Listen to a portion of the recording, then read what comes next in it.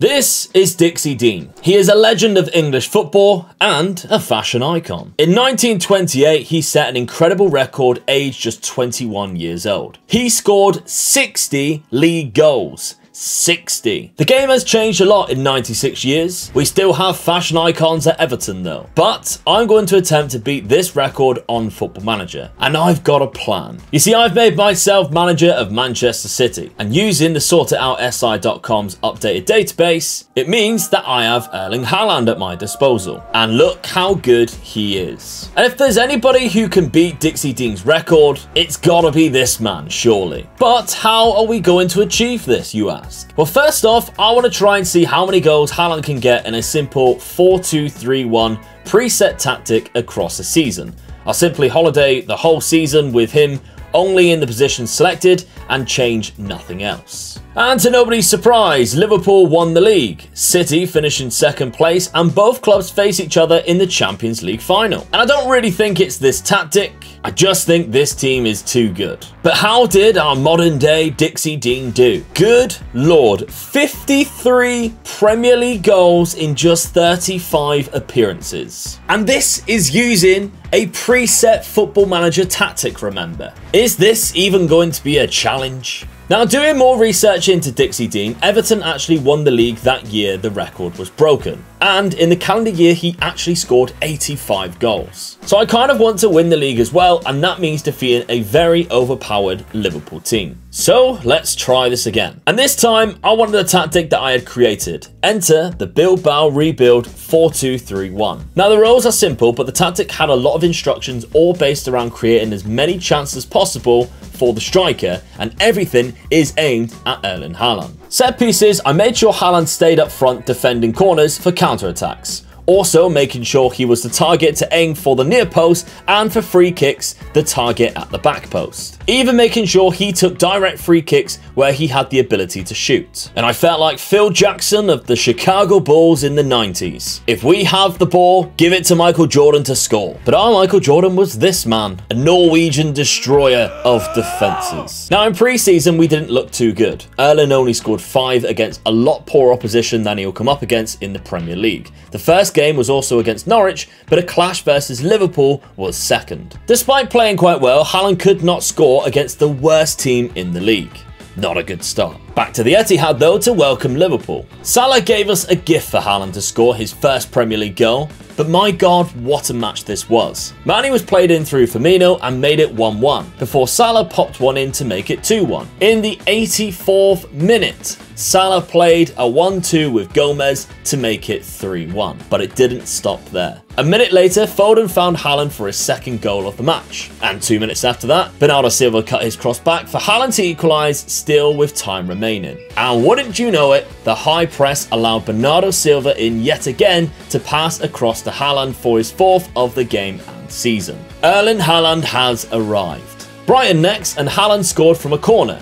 He then got his second 10 minutes later, followed on to make it a first half hat-trick, and he got his 4th in the 63rd minute. In a 7-2 victory, he had now scored 8 goals in 3 games already this season. And with Tottenham Hotspur up next, can he continue this crazy output of goals? You bet he could.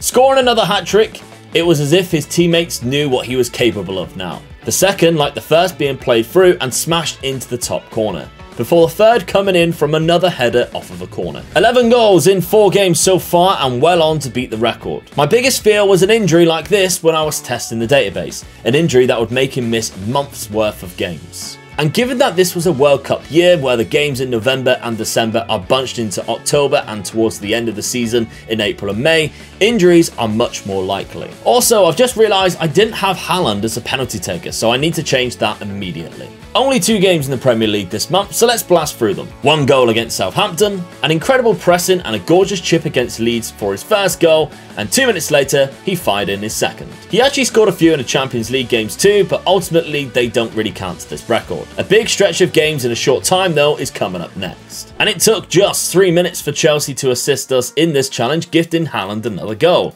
But he still went on and scored a one of his own right after. His name dominated the score sheet in these 5 matches, scoring 14 goals in 5 games, including 4 goals against Burnley where he completely destroyed the defenders. a 23rd minute hat-trick, and a penalty just on half-time to cap his 4th goal of the game. I decided from now on I need to preserve him from the Champions League games to make sure he is always fully fit for the Premier League. So I rested him for a different striker each time. And it paid off because he scored 4 against West Ham in a 6-4 victory, and 5 in the game right after. Going into the World Cup winter break, he had scored 2 more against Aston Villa, another from a corner. But he was kept quiet against Manchester United. Now England went on and won the World Cup through 2 Marcus Rashford's goal, despite finishing 2nd place in their group behind Poland. But Norway never qualified, so the machine could rest. And upon his return, he scored another 2 goals. Which means that currently in the Premier League, he has scored 41 goals after just 16 games. He literally only needs 19 more goals. He got 12 more during January, including 4 goals at the Etihad against Arsenal,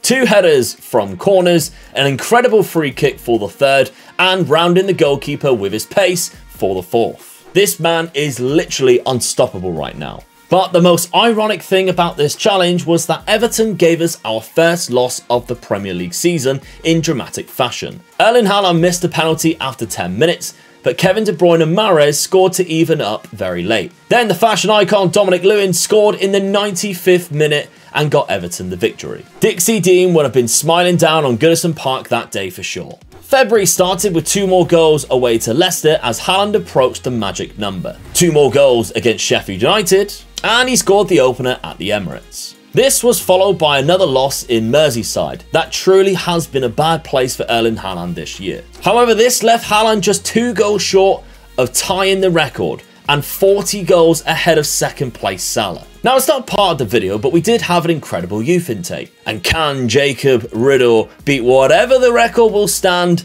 in the future? The 59th goal of the season was a header, as was the tying 60th goal, just like Dixie Dean. And the record-breaking goal came in the exact same match when the ball was cut back and Erling Haaland slotted it in with his left foot. 61 goals in just 26 appearances. An incredible achievement from Erling Haaland. And you could not write it because Everton was the team visiting us in the next game. But it doesn't stop there. How many will he finish on? Well, against Everton, he actually opened the scoring, then popped in a penalty, and of course he took home the match ball with a tap-in for his hat-trick.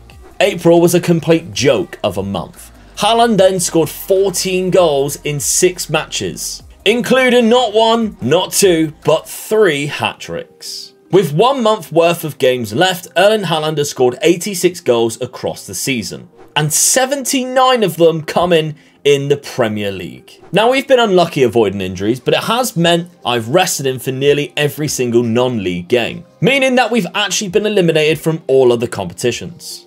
And we have just 4 games left, so 100 goals is probably unreachable right now. Definitely not with this result. And no goals here either. And I've just noticed that Liverpool could genuinely pip us to the league at this point, rendering this record meaningless to Dixie Dean's. And unfortunately, we head over to Old Trafford next. Haaland actually opened the scoring with a gift from United's terrible defence. But of course, Cristiano Ronaldo popped up with an equaliser, and that's how the game ended. Liverpool have just 2 games left and are 4 points behind us. If we get anything but a win, we can kind of kiss the league goodbye. And both of us are at home to Leeds and Southampton. And Liverpool started off by scoring 2 goals instantly in 9 minutes. But over to the Etihad. Haaland thankfully scored in the 16th minute, and again in the 36th, and a penalty. But that was just only 3 of the 8 goals in this game. But thankfully, we managed to pick up the win. And of course, in doing so, we won the Premier League. Meaning that Erling Haaland's end total of 83 Premier League goals, 90 in total, has meant that Dixie Dean's 92-year-old record of 60 goals has finally been beaten. Thank you very much for watching. Why don't you check out this video right here where we try and win the Ballon d'Or with just a £5 million player.